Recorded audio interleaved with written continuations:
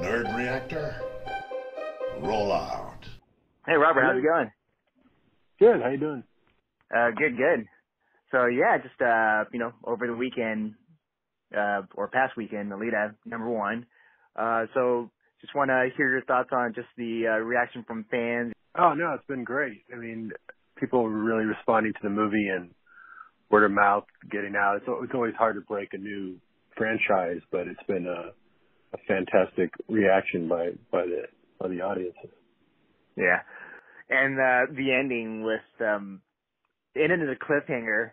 And were you concerned, like, whether you should have a cliffhanger ending or try to, like, wrap it up for the just that arc? Well, you can't wrap up a story like that. It goes on for 30 books. But yeah. it always should have, an ending that feels right for the character. I thought the where Jim had ended it in the script was really smart way to go. It starts with her, not knowing who she is, thinking she's insignificant, no memory, and by the end knowing exactly who she is and what she has to do. So it's a good arc for a character to end there, where it feels like you can imagine a sequel, but if there isn't one, you can, it doesn't have to have one. I've had other movies like that before, like in El Mariachi, he didn't get the guitar case with weapons till the very last scene in the movie. And in Spy Kids, they didn't actually become spies till the very last scene in the movie. So that's really good, like origin stories, so it's more of an origin story, like who she is. How does she become the battle angel? And call her that, in the last scene. So I think that was the right place to end it. Did you want to try to create like extra scenes or creative freedom in terms of wanting to add your own thing in terms of trying to balance things between the script from James Cameron and just the way you're directing it? I mean, it's going to have my touch on it no matter what, because you're directing it, and when you direct, you make every decision between, what color something is to what actor you pick and, how they'll play a scene. But I really loved the original manga, and I loved Jim's script, so I wasn't like trying to impose my style on it. I kind of actually knew that I shouldn't put my style on it because it needed to feel more grounded and real for you to believe the fantasy. There's so much fantasy in it, where my other stuff tends to be pretty whimsical or stylized. I knew I didn't want to go the Sin City route and make it look like a manga come to life, kind of stylization, because it would just be too unbelievable. I like the tone of the script, which read more like a Jim Cameron story, which was his fantasy and sci-fi is always grounded a lot more in reality so that you believe it. So I really wanted to go that route, but that still ends up having some touches of mine, but people, mistake the touches though. They say like, well, we can tell the bar fight, you probably came up with, no, the bar fight's in the original manga and it's in Jim's script. So, but it ends up having a feel of my stuff because, I did the music for that scene and I kind of have a certain shooting and cutting style. I try not to impose it too much on this, but you kind of can't help it. Yeah. And I know you like to, do the music for your movies, but for this one you have, I guess you got the composer Junkie XL. What was it like working with him? He's great. Oh, I heard the score to Fury Road, and I just thought he was awesome. I mean, it had like such propulsion and drive, but then also had really heartfelt moments, and that's what this felt like it needed.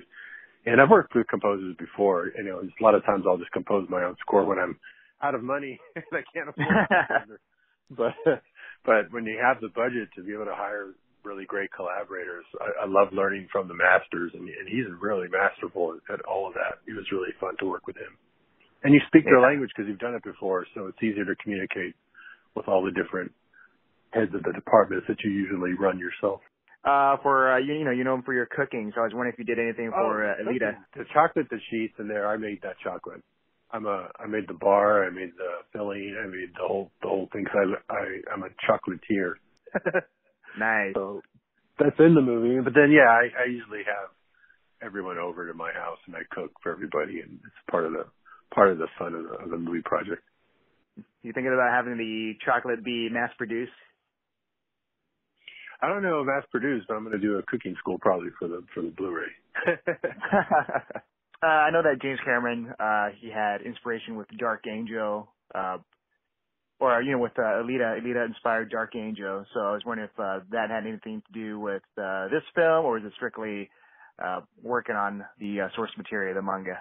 Oh yeah, no, I actually never even heard if he based Dark Angel on this at all. But so I actually couldn't even confirm that. I've never heard that. But yeah, I mean his script. I read his script first actually because when it was announced that he was going to do this project back in early 2000, I was it showed a picture of Alita and it showed a picture of Jim and said that was his next movie. So I stayed away from the manga on purpose because I figured the movie would be out in a few years. I didn't want the story spoiled. Yeah. But then just a few years ago when I read his script finally, I read his script first and loved the story. It was surprised me how emotional it was and how the themes were bigger than the genre it was in. That I then went back and read all the mangas and saw where he got, the main beats from, but also where he deviated and made it richer and more Jim Cameron style. Like Motorball, they don't even play Motorball. They're just trying to kill her. It's just yeah. sequences like that. That's a complete fabrication of Jim's. So I was a big fan of both versions. Let's say if the sequel does happen, would you come back for it, and would you have any ideas on what it would include? Oh yeah, I would love to come back and do another one. It was so fun. Working with Jim's great. I thought Rose is incredible, and the effects are just amazing. I mean, to think they'd even be better by then, by a sequel, because they just keep evolving. Those guys, Weta is just at the top of their game. And yeah, Jim, just as a writing process, even if there isn't a sequel, I got to see how he crafts his movies and stories. He writes, he outlines out several pictures just so that you know what to include in the first one and what not to include, what's not necessary. So there's so many mangas and so many places we could go that it'd be pretty easy to come up with a second step. Based on the Alita manga, is there like a favorite arc in the manga? No, I mean they don't even really are consistent even with themselves. They kind of go all over the place. So it's exciting that there's a lot of leeway. There's a lot of really cool ideas and sequences and characters and visuals, and it's pretty rich. I mean, there's a lot more to work with there than even I had in the Sin City. Those were always like shorter stories, so there's a lot to work with. For me, Alita's eyes, I love them because it conveyed emotions. And for you, did you have any hesitations on whether you should keep the big eyes? No, I mean, I saw his early paintings that he was going to do. He was going to do this back in 2005. Imagine there wasn't even the technology back then. And when I saw the first, visuals that he had put together just with, paintings, that first image of her with the porcelain arms and the large eyes, I was just like, that was something you've never seen before. And Jim always does something you've never seen before in his movies. And I realized that that's what it was going to be. So we just didn't even question it. That was definitely how we were going to be doing it. And it was true to the manga, but also that exact thing. Even from the paintings, you could tell she would convey a lot more emotion. She's a cyborg, so it makes sense that she could have those features. But yeah, I think that the benefit is the eyes are the window to the soul, and you see a lot more soulfulness coming through. And the whole hat trick has to be that the most humanity is coming from the characters. It's not even really human.